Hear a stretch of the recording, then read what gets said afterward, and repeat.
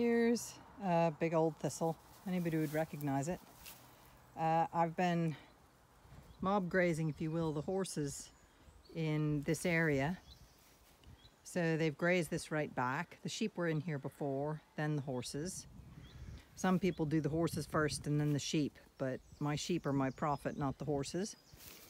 So in here, you can see there and there, the horses have eaten the flowers of the thistles. So it cuts down on the seed population. I'll come in and I'll chop this down as well.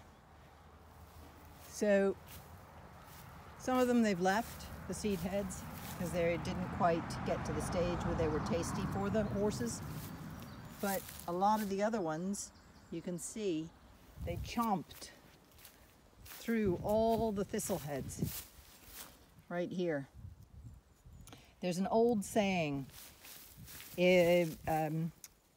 chop in May, you double the display. Chop in June, you've cut too soon. Cut in July, and you watch them die. Basically, the horses, you can see, trimmed this thistle bloom and this one here, but you can see a second one coming on. So that's basically what they're talking about, is doubling the display. And there's more flower heads coming up in there, despite the horse eating that one. So these are some more here, thistles, that the horses ate the blooms off of. It was hay I was getting from a particular farmer. It was always full of thistle. So I've spent years fighting thistles, and when I came home, these fields were nothing but thistles and ryegrass. So here you can see the horses haven't been in this section. You can see the grass is higher, and you can see the flower heads of the thistles forming. And when the horses come in, they will eat those. So you can see the height of the grass there versus the height of the grass where the horses haven't been. So the horses have been here and they're going in there. Now it is eaten back by the sheep, but I'm getting, instead of mowing it or topping it, I'm getting the horses, and you see they're fertilizing it as well. And so I do the field in sections so that their manure is relatively evenly spread. I'll now come in and harrow these paddocks that are now free of fencing.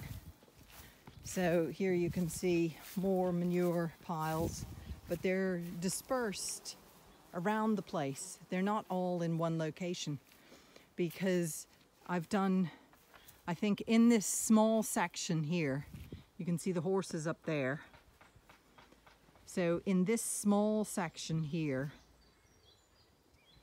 where you can see the electric fence, down that fence line here, this side of the row of trees, the other side of this dead oak tree, and to there, I think I've done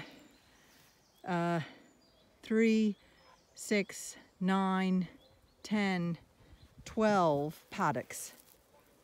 So they're now starting on their 13th paddock, which is up here at the top. And they have a line, that electric fence up there, there's a lane for them to go down to the water trough, which is right there.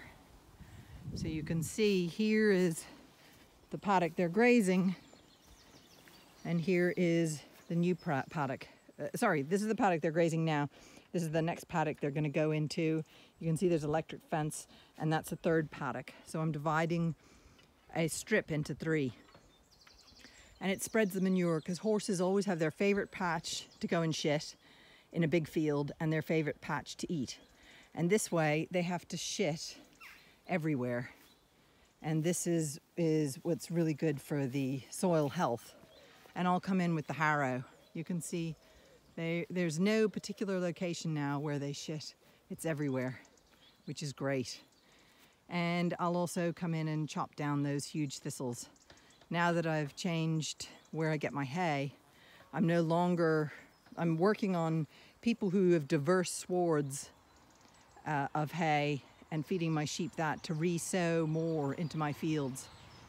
This field here, the rams, you can see, are right under that tree over there. So they're free ranging in the field, but the horses are paddock grazing.